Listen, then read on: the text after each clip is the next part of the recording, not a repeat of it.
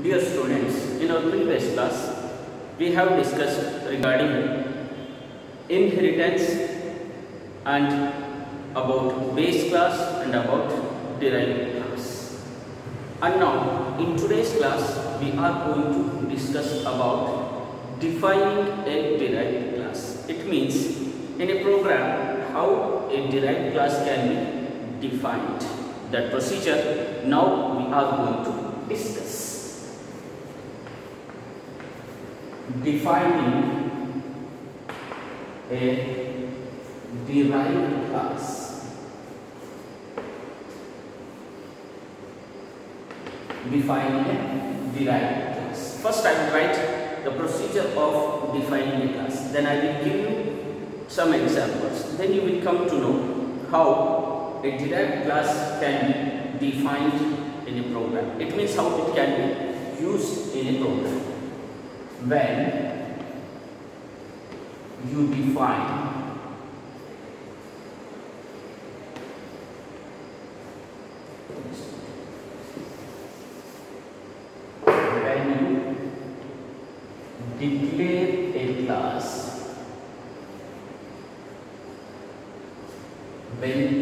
declare a class, you can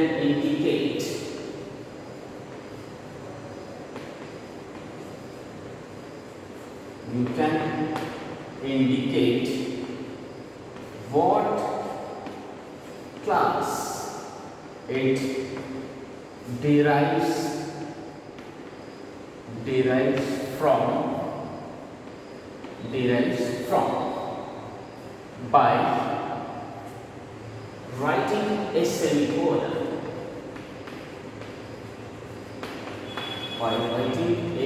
Just a colon. Here semicolon will not be used. Okay, only colon will be used. Okay, when you declare a class, you can indicate what class it derives from by writing a colon with the class name.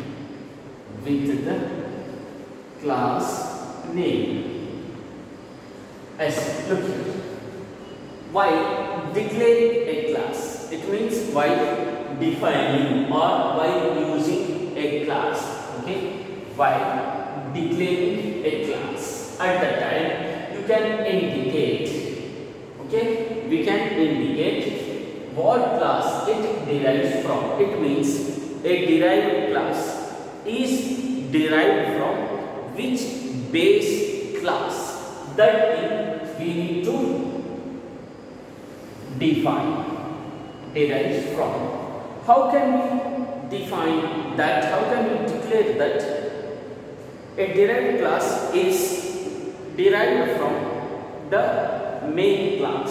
Okay, it is just by writing a colon with the class name. When you write a colon with the class name, then it is understood that the class which is written after the colon, okay, that is the derived class, and the class which has written before the colon, that is the base class. And while declaring a class, we can declare in three types by using three access specifiers. Which are the access specifiers? Yes, protected, private and public, or you can use them as private, protected and public access specifiers. Then the type of declaration. The type of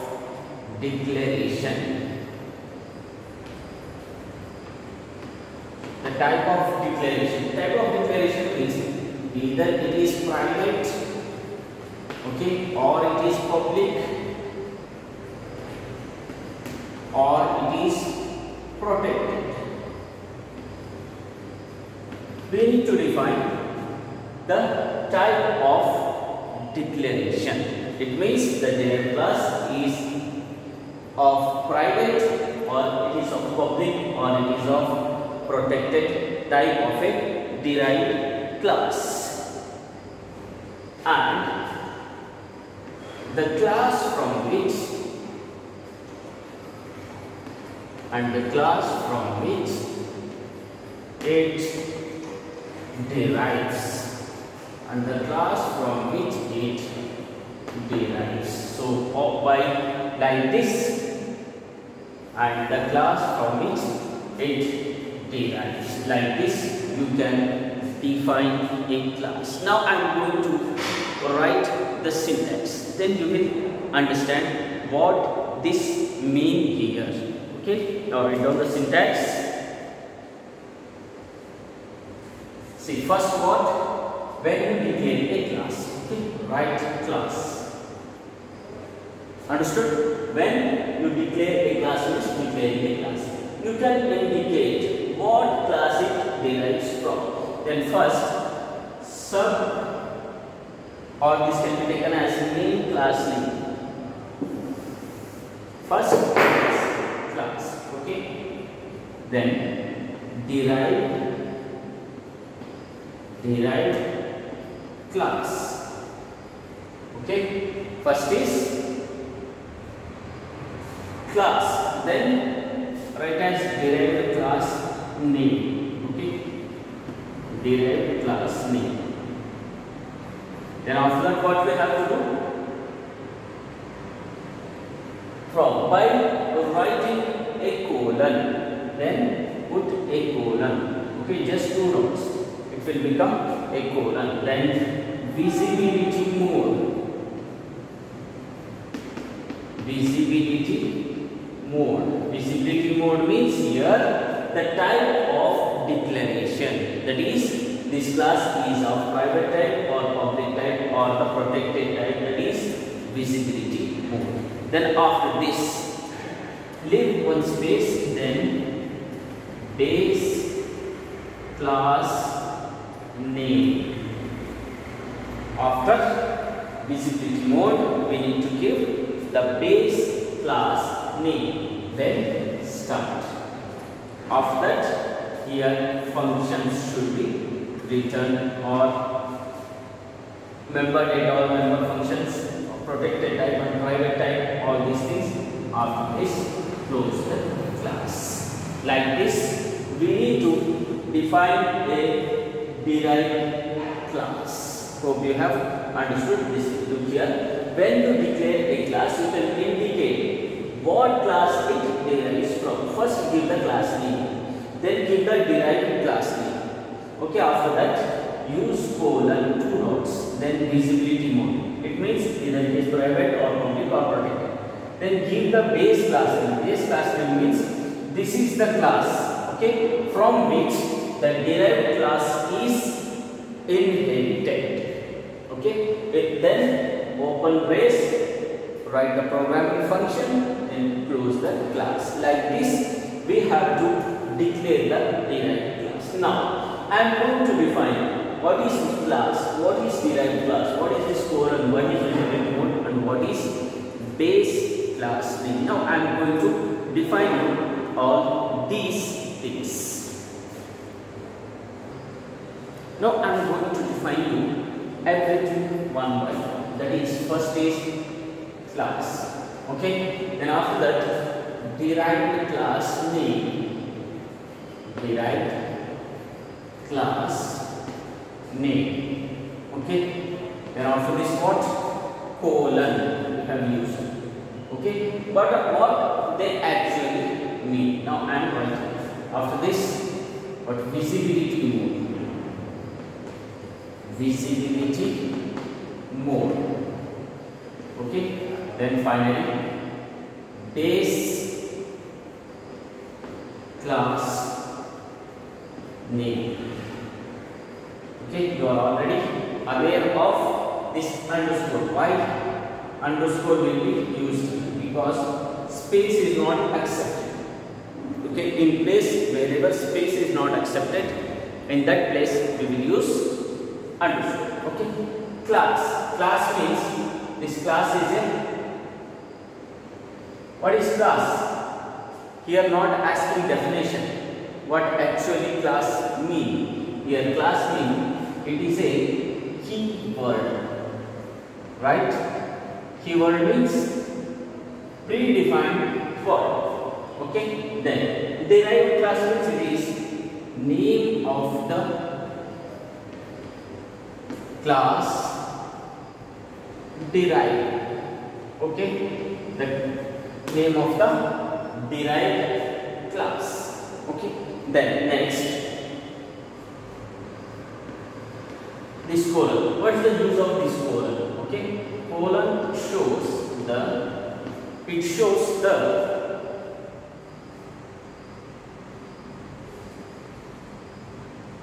derivation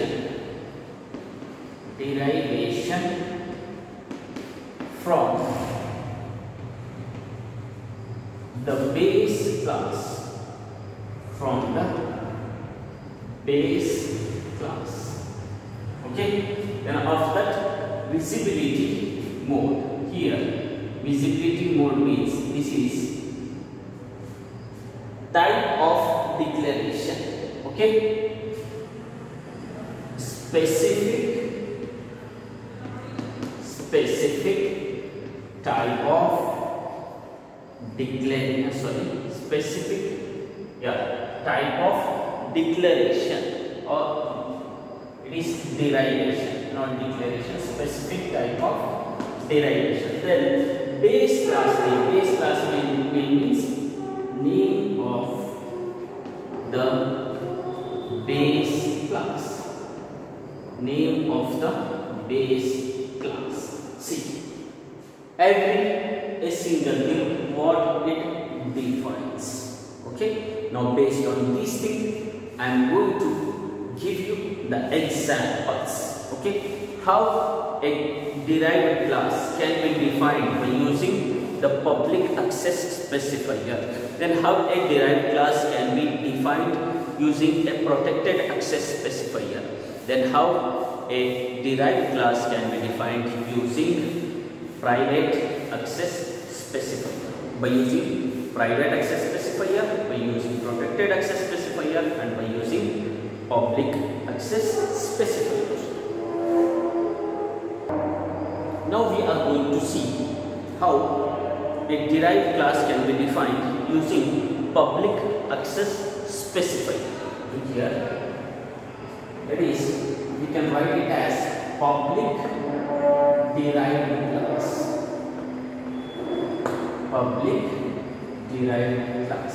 Okay, as usual I will make a column so that we can write it clearly.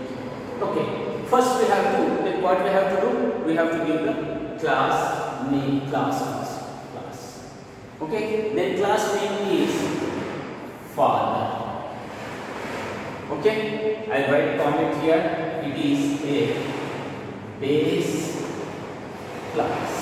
Okay, you know, if you put 2 slashes, then this is a comment, it will not be accepted inside the program. Then start. Okay, for father we can give under private, we can able to give, that is char name. Okay, name of father, it can take up to 50 characters. You can give more also. Okay, but here only 50. Then integer, take age of father. Okay, then after that public, and public we need to declare. Okay, then cast. Okay, here also you can give up to 20 characters. Okay, we are using character type because this includes only character. Integer type because age includes only integer type. Here cast means it will read only the alphabet. Here also it will read only the alphabet. Then int, father, he is having number of boys. Okay, and then integer, he is having number of girls, girl daughters and boy daughters. Okay, after that we will take here void. Okay, read data for reading. Okay, read data, or instead of taking the read data, we can also take it as get data. Okay, getting and reading both are same. After that, void. What we have to do? We have to display one thing. Okay, see here. Now the class is closed. Okay, this is a class. Now for this base class, okay, we need to define the derived class by using public access specifiers. Okay, by using public access specifier, now we have to define the derived class. Come, just once you go through the syntax of the derived class, then you will understand. Here, class. Okay, after that, what we have to do? We have to do the derived class name. We can take derived class name as son.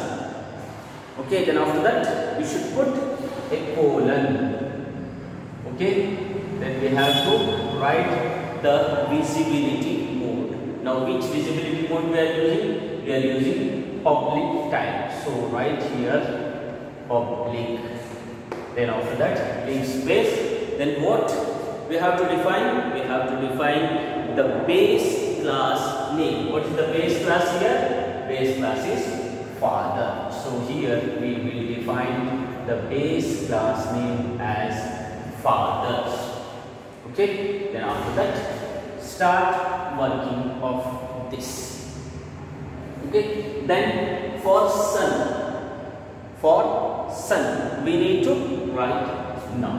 Okay. Private. Okay, this can be written as, okay, we can take it as either anything we can give, cat, okay, then name 20,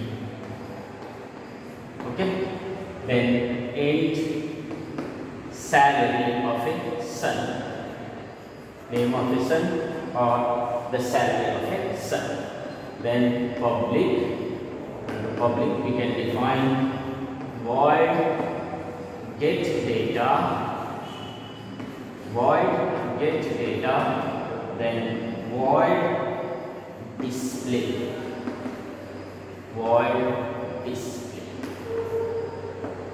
like this. We can close. See this here. Okay, I will write comment for this thing. That is, this is a derived,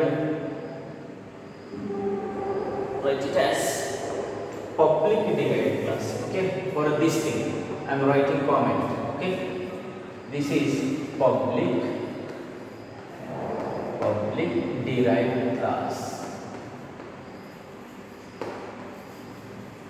See, this is father is a base class, and your son is a public derived class. Like this, we can define a class. Okay, this is public type of class. Now we have declared. Like this, we can define a public derived class. Okay, now we shall see how can we define a protected derived class. Okay, here nothing is different. Everything is same. Everything is same, no changes. I will write for only this class. Okay, protected. For protected derived class, nothing is we have to done. Just we have to change here protected, then father. So this will become protected derived class. Protected derived class. Okay, no changes are there. Just one thing, visibility, just the visibility mode will going to be changed. Okay, like this we can define the protected derived class. First we have declared public derived class. Okay, and the same thing. Okay, you need to write everything for every type of declaration, every access specifier, for every type of visibility mode. You need to write the complete class, then the sub class, that is derived class, and the base class.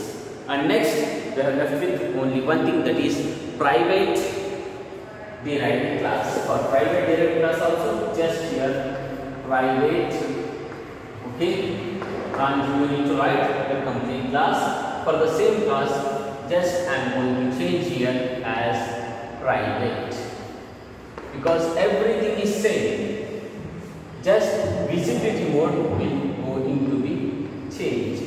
So like this we can define a derived class by using different declarations, that is different visibility mode, that is either the class is private type of class derived class, or the class is public type of derived class, or the class is protected type of derived class.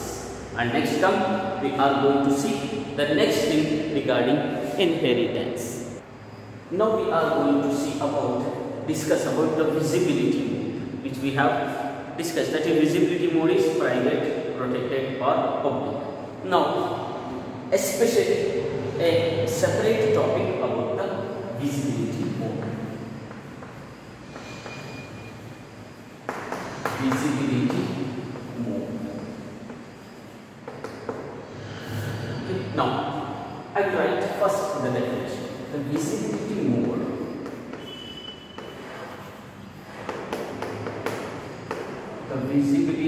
mode visibility mode means either it is private, okay, or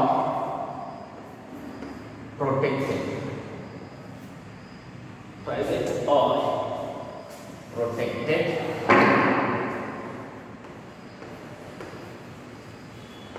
or private or protected or public. Okay, these visibility modes. Okay, in the definition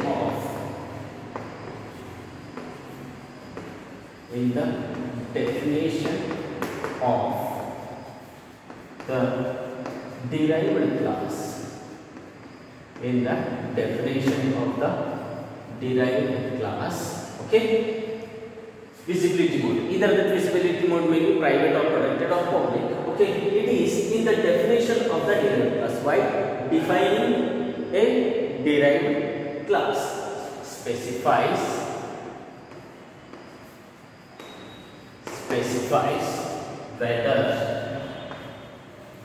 whether okay, features of the base class,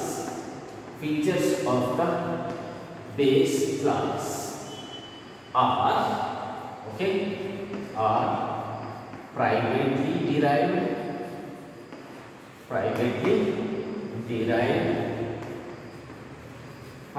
then next privately derived or protectedly derived,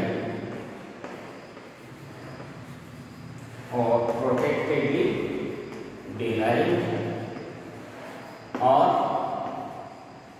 publicly derived.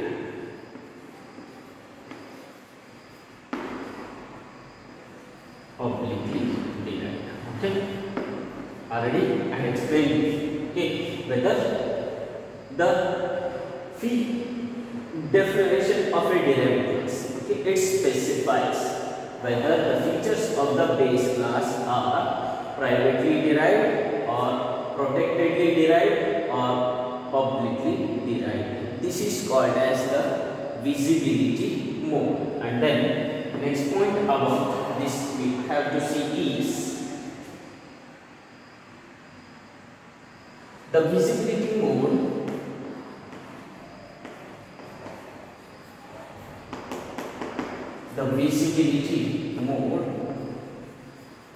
basically contains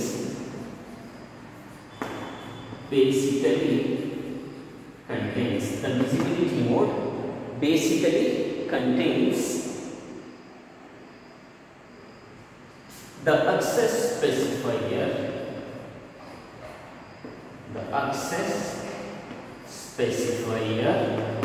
to be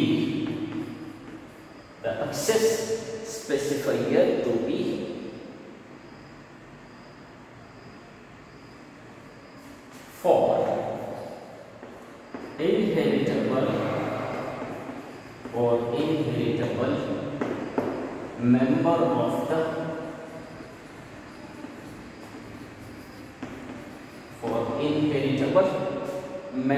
of the base class in the derived class.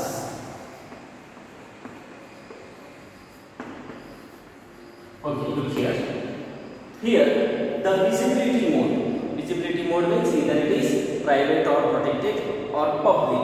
It basically contains the access specifiers. Yes, it is basically contains only the access specifiers. What type of access specifiers? To be for the inheritable member of the base class. They are for the inheritable member, means in the derived class. Okay, they are for the derived class. Now I am going to give you a shorter representation of this visibility mode. Come, we shall see the representation of the visibility mode. Take first as base class. Okay, this base class can be private, then private, then public, then after that protected. Okay, it includes this here derived class. We take it as derived class. Okay. And then derived class, we have to take three types, that is public mode, okay, then private mode, after that protected mode. Okay. Here we can give a smaller representation about the visibility mode. How visibility mode will appear compared with base class and derived class. Make a table like this. Okay. After that, this is the derived class. Okay. Then this thing includes like this. We need to draw one table here. Okay. Then this is like this. Then here put one row for this and one more row for public.